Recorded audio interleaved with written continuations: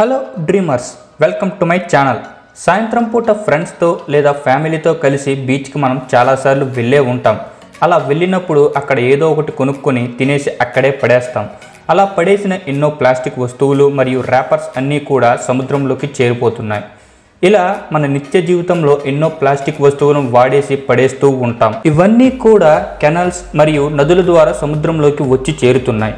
ఇలా ప్లాస్టిక్తో ఒక ఐలాండే ఫామ్ అయింది. వినటానికే కాస్త ఆశ్చర్యముగా ఉంది కదా. అదే గ్రేట్ పసిఫిక్ గార్బేజ్ ప్యాచ్. దీని గురించి పూర్తిగా వివరంగా ఈ వీడియోలో చెప్పబోతున్నాను. వీడియోని ఎక్కడా కూడా స్కిప్ చేయకండి, చివరి వరకు చూడండి. ఇంకెందుకు ఆలస్యం, let us start the video.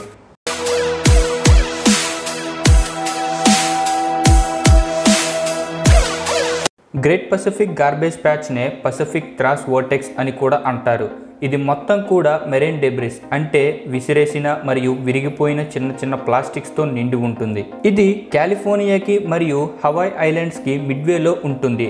అంటే పసిఫిక్ సముద్రానికి వెస్ట్లో 135 డిగ్రీల నుంచి 155 డిగ్రీల్లో ఉంటుంది మరియు నార్త్కి 35 డిగ్రీల నుంచి 42 డిగ్రీల మధ్యలో ఉంటుంది. పసిఫిక్ గార్బేజ్ ప్యాచ్ అనేది ఈస్టర్న్ గార్బేజ్ ప్యాచ్ మరియు వెస్టర్న్ గార్బేజ్ ప్యాచ్గా డివైడ్ అయ్యింది. ఇలాంటివి 5 గార్బేజ్ ప్యాచ్లు ఉన్నాయి. ఈ పసిఫిక్ గార్బేజ్ ప్యాచ్ని ఎవరు కనుక్కున్నారు, ఎలా కనుక్కున్నారు అనేది ఇప్పుడు తెలుసుకుందాం. మొదటిగా 1988లో national oceanic and atmospheric administration సంస్థ పబ్లిష్ చేసిన పేపర్లో ఈ ప్యాచ్ గురించి రాశారు. తరువాత చార్లెస్ జే మూరే అనే అతను 1997లో ట్రాన్స్ పసిఫిక్ యాట్ రేస్ను పూర్తి చేసుకొని ఇంటికి తిరిగి వస్తున్నప్పుడు నార్త్ పసిఫిక్ గైర్లో డెబ్రిస్ని ఎక్కువగా ఉండటం చూశాడు. మూరే వెంటనే పక్కనే ఉన్న ఓషియానోగ్రాఫర్ కర్టిస్ అబ్బస్ మేయర్ను అలర్ట్ చేశాడు. అతను వెంటనే ఆ ప్రదేశాన్ని ఈస్టర్న్ గార్బేజ్ ప్యాచ్ అని పిలవటం మొదలుపెట్టాడు. 2008లో అల్గలిటా మెరైన్ రీసెర్చ్ ఫౌండేషన్ సంస్థ ఆర్గనైజ్ చేసిన జంక్ క్రాఫ్ట్ ప్రాజెక్టు ద్వారా ఈ ప్యాచ్లో ఉన్న ప్లాస్టిక్ని హైలైట్ చేద్దామని అనుకున్నారు. జంక్ క్రాఫ్ట్ అంటే రీసైకిల్డ్ లేదా వేస్ట్ ప్లాస్టిక్ బాటిల్స్ నుంచి వాటర్ క్రాఫ్ట్ అంటే బోట్ని తయారు చేసి ప్రజలకి ఈ ప్లాస్టిక్ వల్ల కలిగే నష్టాలు మరియు రీసైక్లింగ్ యొక్క అవసరాన్ని తెలియజేశారు. ఈ ఆల్గలిటా మెరైన్ రీసెర్చ్ ఫౌండేషన్ యొక్క ఫౌండర్ కూడా చార్లెస్ జే మూరేనే. అయితే ఇప్పుడు ఈ పసిఫిక్ గార్బేజ్ ప్యాచ్లోకి ప్లాస్టిక్ ఎలా వస్తుంది, ఏ ప్లాస్టిక్స్ ఉన్నాయి, దీని సైజ్ ఎంత అనేవి ఇప్పుడు తెలుసుకుందాం. సముద్రంలోకి ప్రతి సంవత్సరం కూడా నదుల నుంచి 1.15 నుంచి 2.41 మిలియన్ టన్నుల ప్లాస్టిక్ వస్తుంది. వీటి యొక్క డెన్సిటీ నీరు డెన్సిటీ కంటే తక్కువగా ఉండటం వల్ల ఇవి తేలుతూ ఉంటాయి.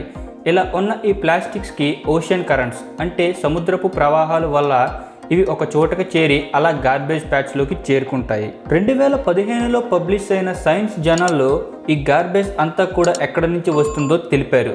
రీసెర్చర్స్ ప్రకారం China, Indonesia, Philippines, Vietnam, Sri Lanka మరియు థాయిలాండ్ నుంచి ఎక్కువగా వస్తున్నట్లు చెప్పారు.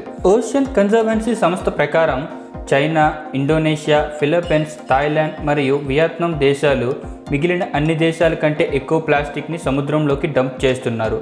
ఇది పక్కన పెడితే ప్రపంచవ్యాప్తంగా సముద్రంలో ప్లాస్టిక్ కాలుష్యం చైనా వల్లే 30% అవుతుంది. ఇలా ఏర్పడిన ఈ ప్యాచ్ దాదాపు 1.6 మిలియన్ల స్క్వేర్ కిలోమీటర్లు ఉంటుంది. అంటే టెక్సాస్కి 2 లేదా ఫ్రాన్స్కి 3 ఉంటుంది.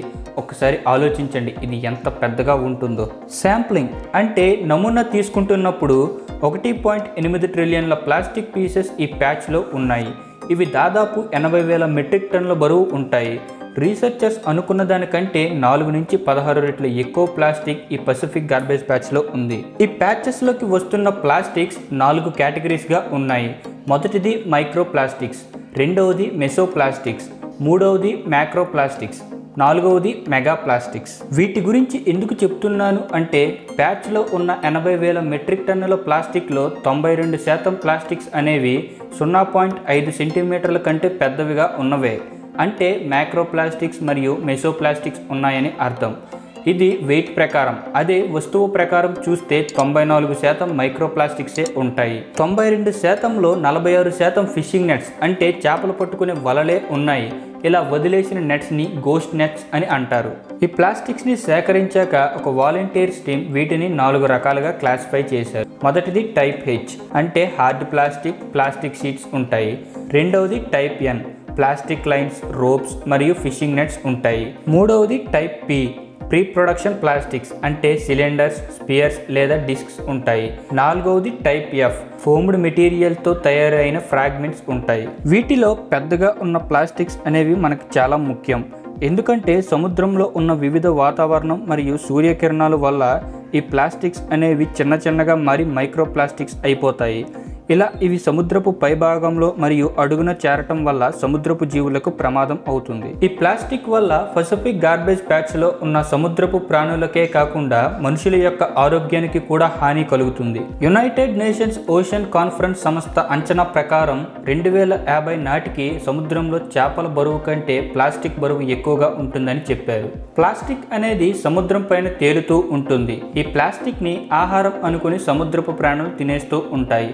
అలా ప్లాస్టిక్ అనేది ఫుడ్ చైన్స్ లోకి ఎంటర్ అవుతుంది. వీటిని తిన్న పెద్ద ప్రాణులకు కూడా ప్రమాదం వస్తుంది. ఇలా ప్లాస్టిక్ వల్ల దాదాపు 700 మెరీన్ స్పీసెస్ ఎఫెక్ట్ అవుతున్నాయి. అవే see turtles, seals, see Lions, see birds, fishes, Wales మరియు డాల్ఫిన్స్. మిడ్వే అటోల్ అంటే మిడ్వే ఐలాండ్లో నివసించేటువంటి 1.5 మిలియన్ల లేసన్ ఆల్బట్రోస్ పక్షుల్లో దాదాపు అన్ని పక్షుల యొక్క గ్యాస్ట్రో ఇంటెస్టైనల్ ట్రాక్లో ప్లాస్టిక్ ఉంది. ఈ పక్షులు తమ యొక్క పిల్లలకి తెలియకుండానే ప్లాస్టిక్ ని ఆహారంగా ఇవ్వటం వల్ల ప్రతి 3 పిల్లల్లో ఒకటి చనిపోతుంది. ప్రతి సంవత్సరం కూడా 5 టన్నుల ప్లాస్టిక్ ఈ ఆల్బట్రోస్ పిల్లల యొక్క కడుపుల్లో ఉంటుంది. తాబేళ్లు మరియు సీ బర్డ్స్ వంటివి బాటిల్ క్యాప్స్ ని తినేయటం వల్ల వాటి యొక్క రెస్పిరేటరీ మరియు డైజెస్టివ్ ట్రాక్స్ కి ఇవి అడ్డు రావడంతో అవి చనిపోతున్నాయి. ఫిషింగ్ నెట్స్ అవే గోస్ట్ నెట్స్ అనేవి పసిఫిక్ గార్బేజ్ ప్యాచ్ లో ఎక్కువగా ఉంటాయి. వీటి నుంచి ఏ చిన్న ప్రాణులు పోయినా సరే అవి చిక్కుకుని వాటి నుంచి తప్పించుకోలేక తమ యొక్క ప్రాణాలను కోల్పోతాయి. నానో ప్లాస్టిక్స్ ని తినేటువంటి ప్రాణుల్లో ముఖ్యంగా షెల్ ఫిష్ మరియు క్రస్టకెన్స్ ఉంటాయి. ఈ ప్లాస్టిక్స్ ని తినటం వల్ల అది తమ యొక్క ఇంటెస్టైన్ లో ఉండిపోతుంది. వీటిని తినటం వల్ల ఇవి హ్యూమన్ ఫుడ్ చైన్ లోకి కూడా ఎంటర్ అవుతున్నాయి. ప్లాస్టిక్ ఎంటర్ అవటం వల్ల రీప్రొడక్టివ్, కార్సినోజెనిక్ మరియు మ్యూటాజెనిక్ ఎఫెక్ట్స్ కూడా వస్తాయి. చాలా ప్లాస్టిక్స్ లో బిస్ఫినాల్ ఏ అనేటువంటి ఆర్గానిక్ సింథటిక్ కాంపౌండ్ ని ఉపయోగిస్తారు. ఇది ఆటో ఇమ్యూన్ డిసీజ్ మరియు ఎండోక్రైన్ డిస్రప్టింగ్ ఏజెంట్స్ తో లింక్ అయి ఉంటుంది. దీని వల్ల పురుషుల్లో ఫెర్టిలిటీ అంటే సంతాన ఉత్పత్తి అనేది తగ్గిపోతుంది మరియు బ్రెస్ట్ క్యాన్సర్ కూడా వచ్చే అవకాశం ఉంది. ఏంటి బ్రదర్, ఈ ప్లాస్టిక్స్ వల్ల ఇంత నష్టం వస్తే దీనిని మనం క్లీన్ చేయలేమా అనే డౌట్ మీకు వచ్చే ఉంటుంది. అయితే ఈ ప్రశ్నకి ఇప్పుడు సమాధానం చెప్తా చూడండి. 2012 డర్ఫ్ లో జరిగిన టెడెక్స్ టాక్ లో బోయన్ స్లాట్ అనేటువంటి ఒక యువకుడు సముద్రంలో పెద్దగా ఉన్న సమస్య గురించి ఒక కాన్సెప్ట్ తో వచ్చాడు. ఆ ప్రాజెక్ట్ పేరే ది ఓషన్ క్లీనప్. ఇందులో సర్ఫేస్ కరెంట్స్ ని ఉపయోగించి పైన ఉన్న చెత్తని కలెక్షన్ ప్లాట్ఫామ్స్ కి చేర్చవచ్చని చెప్పాడు. దీనికి అయ్యే ఖర్చు కూడా తక్కువగా ఉంటుంది మరియు రిజల్ట్స్ కూడా బాగానే వస్తాయి అని చెప్పాడు. ఇందులో ఫ్లోటింగ్ బూమ్స్ ని కూడా ఉపయోగించారు. ఈ కాన్సెప్ట్ వల్ల బై క్యాచ్ ని నివారించవచ్చని చెప్పాడు. బై క్యాచ్ ని సింపుల్ గా చెప్పాలి అంటే చేపలు పట్టడానికి వెళ్ళినప్పుడు ఒకదాని కోసం వల వేస్తే మరొకటి దొరికినట్టు. స్లాట్ యొక్క క్యాలిక్యులేషన్స్ ప్రకారం 5 సంవత్సరాల్లో ఒక జయర్ ని క్లీన్ చేయవచ్చు. ఇలా అన్ని జయర్స్ ని కలిపి 7.25 మిలియన్ టన్నుల ప్లాస్టిక్ ని క్లీన్ చేయవచ్చు. ఇదిగో వీటినే జయర్స్ అంటారు. 2015లో డిజైన్ మ్యూజియం కండక్ట్ చేసిన 2015 designs of the year award ను ద ఓషన్ క్లీనప్ ప్రాజెక్ట్ గెలుచుకుంది. సెప్టెంబర్ 9, 2018లో మొదటి కలెక్షన్ సిస్టమ్ ను తయారు చేశారు. దీనిని కూడా ద ఓషన్ క్లీనప్ ప్రాజెక్ట్ వాళ్ళే మొదలు పెట్టారు. దాని పేరే ఓషన్ క్లీనప్ సిస్టమ్ 001. దీని మొదటి ట్రయల్ రన్ అనేది శాన్ ఫ్రాన్సిస్కో నుంచి 240 నౌటికల్ మైల్స్ అంటే 260 మైల్స్. ఇలా 2019, 2020లో ఓషన్ ఓయేజ్ సంస్థలు సముద్రంలో నుంచి చాలా టన్నుల చెత్తను తీస్తున్నారు. ఇప్పుడు మీకు ప్లాస్టిక్ గార్బేజ్ ప్యాచ్ అంటే ఏంటో తెలిసే ఉంటుందని ఆశిస్తున్నాను. ఈ వీడియో చూస్తున్న వాళ్ళలో చాలా మంది నేచర్ లవర్స్ ఉండే ఉంటారు. ఒక్కసారైనా ఆలోచించండి, మీ వల్ల మీరు ప్రేమించే దానికి ఎంత హాని కలుగుతుందో. ఇప్పటికైనా ప్లాస్టిక్ రీసైక్లింగ్ అనేది ఎంత అవసరమో తెలుసుకోండి. Be A part of the solution, not part of the pollution. ఈ వీడియోపై మీ అభిప్రాయాన్ని కామెంట్స్ లో తెలపండి. ఈ వీడియో మీకు నచ్చినట్లయితే లైక్ చేయండి, మీ ఫ్రెండ్స్ అండ్ ఫ్యామిలీ మెంబర్స్ కు షేర్ చేయండి. ఇలాంటి మరెన్నో ఇంట్రెస్టింగ్ మరియు ఇన్ఫర్మేటివ్ వీడియోస్ కోసం ఛానల్ ని సబ్స్క్రైబ్ చేసుకోండి. జై జవాన్, జై కిసాన్, జై హింద్.